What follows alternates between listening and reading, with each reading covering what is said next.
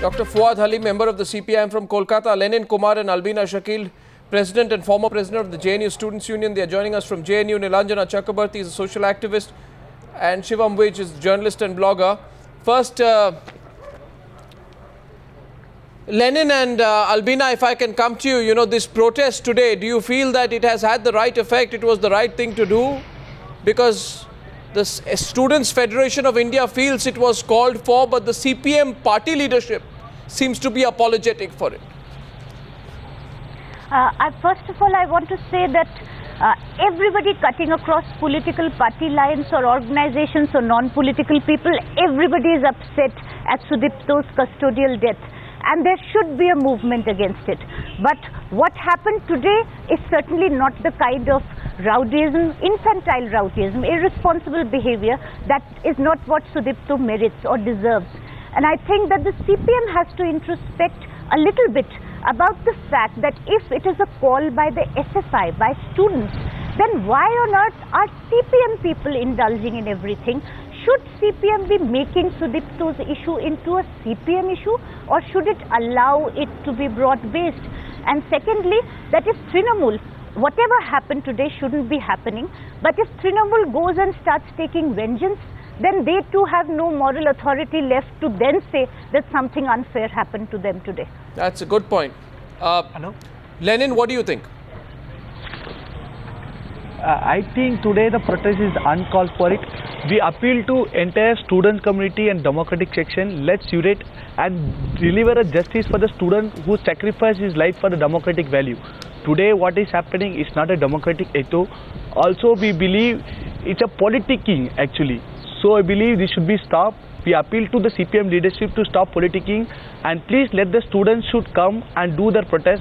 Don't take the student movement into your hand actually. Let the students should decide what the protest they want. Let the democratic section decide what they want. Lenin, you support. Today the Students' Federation of India Chief Rita Brata comes out and says wherever Mamata Banerjee goes, she will be greeted by such protests. As a student leader, you feel that's all right. You feel that... I agree with his point. You agree with him? No, I disagree with his... No, I disagree with him. I disagree with him the mode of protest the SFI done today or CPM done today. I disagree with him. There is a way to protest. I believe this is not a way. This is not a protest. This is not a way the Sudipto sacrificed his life actually. He sacrificed life for democratic value. Today he sacrificed life not for this. Shivam Vij, what do you make of the protest today? You know, it did cross the line a little bit out there, especially when they started manhandling the West Bengal Industries Minister. Arnab, I just saw a press release by SFI that says that there was no heckling, but we are sorry for the torn kurtas, and the media is blowing this out of proportion, and it's not as if we used iron rods. So if you just look at this kind of language, they don't seem to be apologetic, even apologetic about it. I think there's just a continuation of the violence that began from Sudipto Gupta, and I think we'll see more violence from both sides. I believe CPM offices have been ransacked in West Bengal by TMC workers. I think there's a virus in the political body system of West Bengal, and there seem to be no antivirus for it. No, but is there some scale of the retribution, or you believe any level of retribution is okay? Today, if 100 party offices of the left are also targeted and attacked, you think that's all right, it's appropriate, it was asked for? No, it's not all right at all. Somebody needs to tell both of them to have faith in democracy. It's very interesting. Both sides keep using words like democracy and democratic rights. But when you manhandle a minister, when you ransack the offices of the opposition party, it clearly shows you have no faith in democracy. The legislature, the elections, nothing matters. You don't have faith in those things. No, because but did they come? You resort to these violent means. Dr. Fuad Halim, I don't know what information you have, but the Trinamool Congress and the Chief Minister is saying they had an iron rod. They tried to hit me and they can kill me, but they can't stop me. Is that an overstatement from the Chief Minister?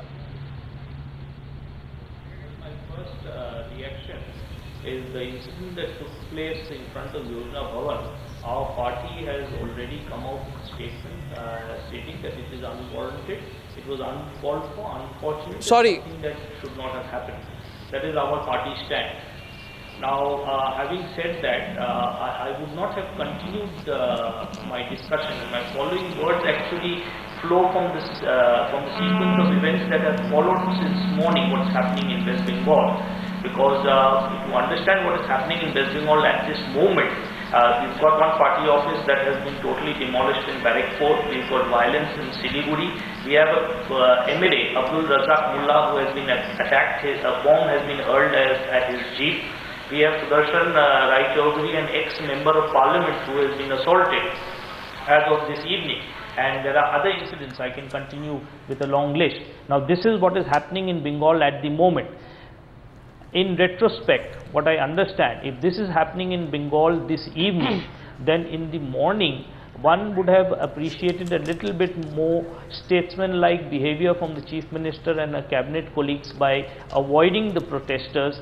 I have reason to believe, I may be wrong, that the resident commissioner had informed her and the cabinet colleagues, that there is a protest going on over there. The Delhi police, if they were not informed that the protest was there and the chief minister and her colleagues were supposed to are you suggesting, Dr. Fawad Halim?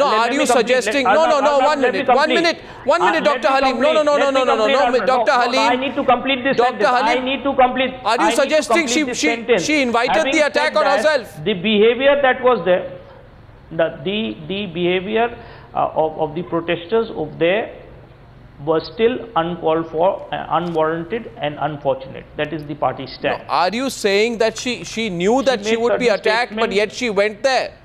Is that what you're suggesting? What I am suggesting is that the Trinamool Congress party, when they led an entire bunch of MLAs to vandalize the assembly, they have no statement subsequent to that condemning that incident. When the Trinamool Congress attacked Dr. Halim, Ganesh Gayan, Dr. Fawad Halim, listen to me. No, Dr. Fawad Halim, listen to me. No, Dr. Fawad Halim, you see, you must be clear where you stand on this. Are you saying, then I'll get a reaction from Nilanjana Chakrabarti on this, on how she feels about it. Are you saying that the police and others informed Mamata Banerjee and her minister that there would be trouble if they were to go to the planning commission, and yet they went, and hence they were asking for trouble? I would definitely like that. I would definitely like to understand as to what transpired regarding the security situation of the Chief Minister of West Bengal arriving at the Yojana Bhavan gate. Definitely I would like to understand what discussions were taken up at the security level. Well, I'd like to get in Nilanjana at this stage. Shivam, I'll get your reaction in on this, because Nilanjana, what do you think is going to be the impact of what has happened, and do you feel the Trinamool Congress would also have lost the plot by beginning to attack party offices across West Bengal? Look, Arnav, to be very honest with you, I think violence begets violence.